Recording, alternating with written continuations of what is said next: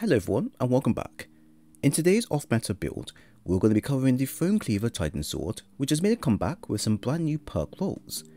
I found that the weapon can get both Tireless Blade and Incandescent on it, which got me thinking, what would happen if we combine this combo with Firebolt grenades and Stronghold together? Well, the answer to that is your sword will be pulling off huge damage and causing ignitions with every hit landed. Plus, you can get heals and heavy ammo back by just simply playing aggressive. We are so used to using trace rifles and SMGs with incandescent on them, but we never really thought about what would happen if a sword got it. I'm happy to say you're going to love the end results of this, as I sure did. To start, you're going to want to have Soul Invictus, where solo ability Final Blows creates sunspots.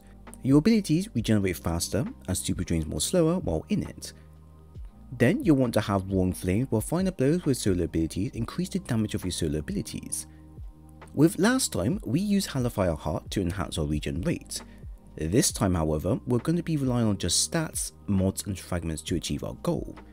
Luckily, Firebolt grenades have a base duration of 1 minute 4 second cooldown rate, which at tier 4 gives us a 32 second cooldown rate. Now add on sunspots or additional grenade recharge mods, and like last time, you can get around a 20 second cooldown. Only downside to this is that with Hellfire Heart it was a bit more instant with the users, while here you've got to put a bit of effort into it, which at the end of the day is all worth it. Looking into the fragments, Ember of Eruption, where solo ignitions have increased area effect, Ember of Searing, where defeating scorched targets grant melee energy and creates fire sprites, Ember of Shah, where your solo ignition spreads scorch to other targets, and Ember of Ashes, where you apply more scorch stacks to targets. As Firebolts have received quite a buff this season, they can ignite targets much more faster than ever before. With Flare Up providing a plus 50 to Scorch build-up, Firebolts providing a plus 20, and Ashes a plus 30, you can cause targets to ignite with just 2 Firebolt grenades, which is great when paired with an exotic that can get them up quickly. With Foam Cleaver, it's going to be a bit more different as Incandescent provides a plus 30 to hits applied, but with Ashes Fragment, this is pushed to plus 40. What this means is that as long as you hit a target with Firebolts to start, or even net a kill with a sword to trigger incandescent effect onto others, it will be a guaranteed ignition as long as you then apply a grenade after. This works out a charm when playing in Legend Battlegrounds for example, and you have an unstoppable charging at you. Just landing one grenade in a group of ads, get a kill with your sword, and watch the fireworks and stuns kick in. For the mods and stats section, we're going to invest in the discipline just so that our ability is always reliable to use, since we aren't using any exotic that will enhance our abilities more. We will be using Stronghold to enhance our sword capabilities and apply healing when blocking, but outside of that, that's pretty much it. You're going to want to have the following exotic along with a high resilience stat, as you will be knee deep in most fights.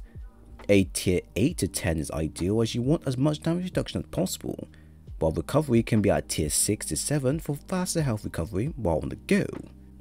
Now as mentioned before, because of the short cooldown rate that Firebolt grenades have, it means that we can invest less or more into the stats and still benefit greatly from it, without the user needing to compromise on our end. With the amount of ways to create sunspots and how easy it is to get a high stat for a disciplined build, you only need to have the grenade kickstart mod to support the stat. I have tested this thoroughly just to see if this was enough for supporting the stat, and truthfully it comes back pretty fast as long as we are making orbs of power. This here means that you can add on any other mods you may have in mind, as the cooldown applied is pretty good from start to finish. The Ashes Assets mod for super regen via grenades, Solar Siphon for creating orbs of power via solo weapon kill, and the Firepower mod for creating orbs of power via grenades are good add-ons I would say is recommended to place onto the build, and also for retaining strength throughout the combat. I would then invest into other key areas such as Armor Charges mod to sustain the damage side of the build, such as Charged Up ×2, ×2 solo weapon surge mods for a 17% damage boost when using solo weapons, and Time Dilation to extend the surge mod's duration. Don't forget to add on the Heavy Ammo Finder mod as well, as this will be working alongside the seasonal Bricks from Beyond mod for extra heavy ammo spam. Now lastly, the weapons being used will need to be Foam Cleaver with incandescent on it, but your energy weapon has to be void related, just so that Bricks from Beyond can work with the build. What you choose void wise is down to you, so don't feel pressured in needing to have the same thing I have shown. In our case, I have the Unforgiven SMG from the Duality Dungeon, which has Feeding Frenzy and Adrenaline Junkie. Nothing overall special with the role specifically, as I just needed a hard-hitting Void SMG that could be relied upon once I'm out of heavy ammo. However, Adrenaline Junkie will provide me with a damage boost while using my grenades constantly, which is a big bonus for what I'm going to be doing. If this doesn't sound good enough to you, then you can get a role that has Demolitionist and Repulsive Brace on it, or even Frenzy. To be honest, you have a lot of wiggle room to navigate here, as any void weapon of your choice can fit, so Hero's Burden, Fighting Lion, Doom of Chelchias, Funnel Web, etc. are viable to use here. After that, your heavy will be the Foam Cleaver with Tireless Blade and Incandescent if possible. If not, then just get a incandescent version is all good. This is a new and an incredibly strong version that we haven't seen before, and when paired with a high damage setup and Scorch in mind, you can get an explosive ignition sword which feels almost exotic to use. It is a must for the build to have, along with the Stronghold exotic, as you'll be using this as a main weapon at hand, while your Void weapon will be backup for getting heavy brick ammo back. With the power of Stronghold and Foam Cleaver combined, you can become the ultimate solo Knight Titan in Destiny and wreak absolute havoc on anyone near you. It's very similar to how Void Swords can apply volatile rounds to themselves. This combo is all about nuking areas from start to finish with light attacks or heavy attacks, and the results are always the same: complete and utter destruction everywhere. So why should you use this off-meta build, you may ask? Well, while you can dish out heavy damage from your sword alone, the ability usage is pretty strong enough to be used in generally all content you like. The base loadout of the build provides you the best way to use Firebolt grenades without the added on enhancement exotics designed for making it stronger for you.